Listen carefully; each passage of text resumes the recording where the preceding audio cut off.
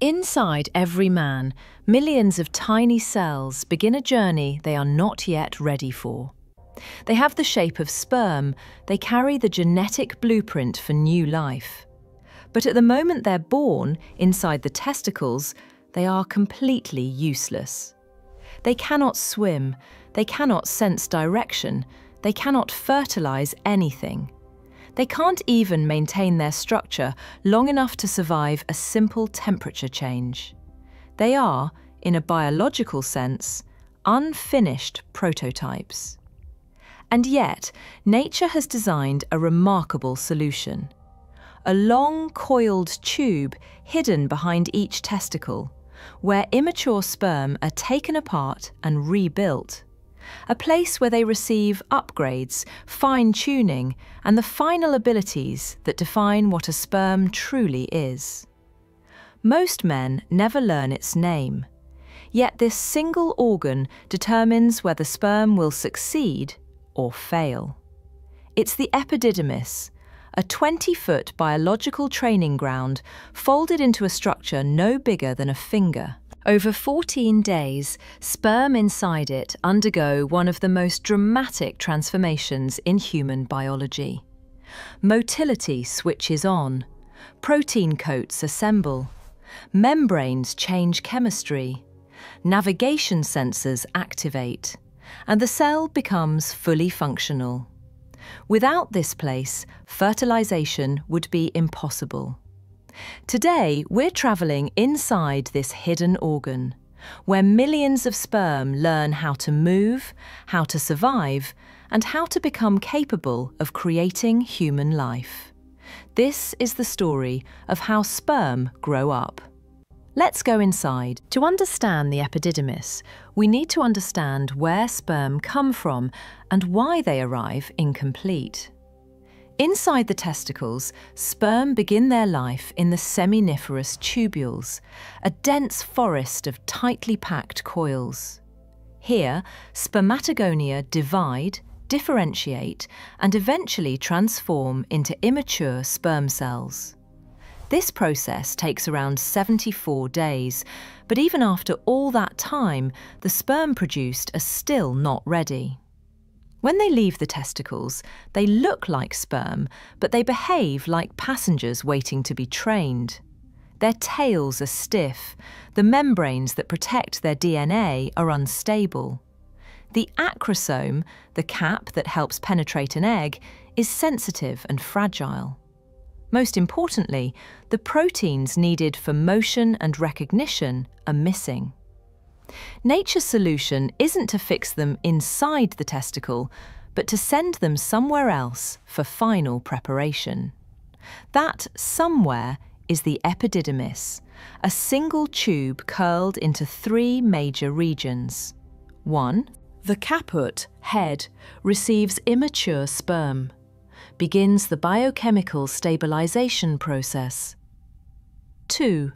The corpus, body, fine-tunes proteins, activates internal machinery, adjusts the membrane. 3. The cauda, tail, stores fully matured sperm, ready for ejaculation. What makes the epididymis extraordinary is not just its shape, but its intelligence. Epithelial cells lining the tube release a sequence of over 200 proteins, lipids, antioxidants, and RNAs that reprogram each sperm cell. This organ doesn't simply store sperm, it teaches them. It adjusts their environment step by step, preparing them for the intense journey ahead.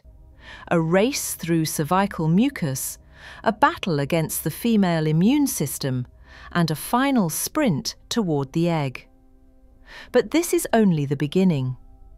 To understand how sperm transform from fragile cells into powerful swimmers, we must zoom in, microscopically, into each stage of this 14-day upgrade. The epididymis is more than a storage tube. It's a biological workshop. As sperm travel through its coiled passageway, they undergo upgrades in 3 major categories. 1. Structural remodeling. Immature sperm entering the epididymis have stiff, inflexible tails. These tails cannot generate propulsion because the internal proteins aren't aligned, and the energy-producing mitochondria aren't organized properly. Inside the epididymis, microtubules realign. Outer dense fibers strengthen.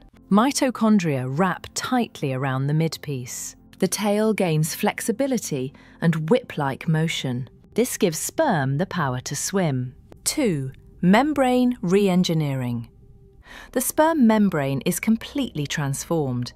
It becomes enriched with cholesterol, proteins, and receptors that help sperm survive oxidative stress, navigate chemical cues, bind to the egg's outer layer, zona pellucida, regulate calcium flow for controlled movement. Without these changes, a sperm would die long before reaching the egg. 3. Molecular programming. Perhaps the most fascinating transformation occurs inside the cell. Small packages called epididymisomes, tiny vesicles released by epididymal cells, deliver microRNAs, proteins, ion channels, enzymes. These molecular messages activate the sperm's internal software. They control when it moves, and how it recognizes the egg. This process is so important that infertility can occur even if sperm look normal under a microscope, because internally the programming failed. 4. Activation of motility. Motility, the ability to swim, is not present when sperm leave the testicles. It turns on only after calcium channels activate, pH levels rise, mitochondrial ATP production increases. The tail's beating pattern becomes coordinated. The sperm doesn't just move, it moves directionally, sensing chemical gradients through receptors activated along the epididymis. By the time sperm reach the cauda epididymis, they are fully engineered swimmers. They wait in a dormant, low metabolic state, ready for the signal that will send them into the vas deferens. But their most dramatic moment is still ahead. Imagine a sperm cell at the final chamber, the cauda epididymis. It has spent nearly 2 weeks transforming, upgrading, and preparing. It now has a stable membrane, functioning ion channels, organized mitochondria, calibrated receptors, the ability to swim with force, the chemical tools to eventually fuse with an egg. It is, for the first time, complete. But the epididymis has one final test: keeping sperm alive for days or even weeks. To do this, it places them in a suspended state, a biological sleep mode that preserves energy.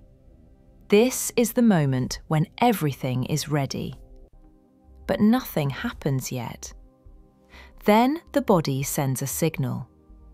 During arousal, smooth muscles around the cauda contract, pushing the now mature sperm into the vas deferens. The sperm are no longer passive passengers. They are now fully functional cells, capable of movement and survival. From here, they join fluids from the seminal vesicles and prostate, creating semen that will be expelled during ejaculation. The transformation is complete. But the climax of the story is this: without the epididymis, none of it would happen. A sperm cell born in the testicle is like a vehicle without fuel, without wheels, and without navigation. The epididymis turns it into a machine built for endurance, survival, and precision. Every fertilization that has ever happened relied on this silent, hidden organ. An organ that upgrades microscopic life, one cell at a time. The epididymis is one of the quiet geniuses of the human body. Most people never hear its name, few understand its importance. But every human life in history began with the work this organ performs. It transforms fragile, unfinished cells into strong, capable swimmers. It reshapes, rewires, and reprograms them with astonishing precision. It is the final checkpoint where sperm gain the abilities that define their purpose. When we zoom out, we see something profound. Life doesn't begin at fertilization. It begins earlier, in the hidden corridors of the epididymis, where millions of sperm learn how to survive the impossible journey ahead. Here, evolution has carved a masterpiece, a tube that is part training ground, part laboratory, part life support system. It reminds us that even the smallest cells require enormous preparation.